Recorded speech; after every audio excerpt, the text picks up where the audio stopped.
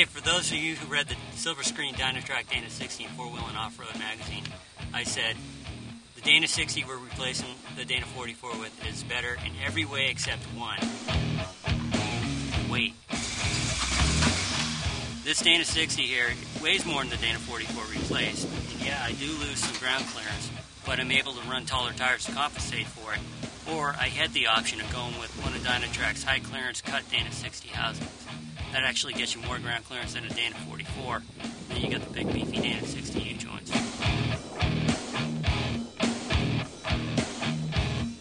So I do have some extra weight up here. I'm guessing like somewhere around 100, 150 pounds over the Dana 44.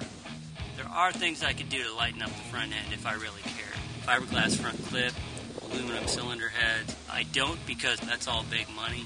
With a totally custom axle like this, I had it made to my specifications. Jim asked me what I wanted, I told him, and he built it that way. So things I had to do to get it in the vehicle were relatively minor. I am going to have to shorten the drive shaft a little because it's a high pinion and the pinion's a little longer than the Dana 44 that was in it. Other things are I might have to build new shock hoops because these ones are a little low with the Ranchos I'm using here.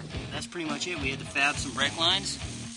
Other than that, it just bolted right in, steering hooked up, and it drives down the road beautifully.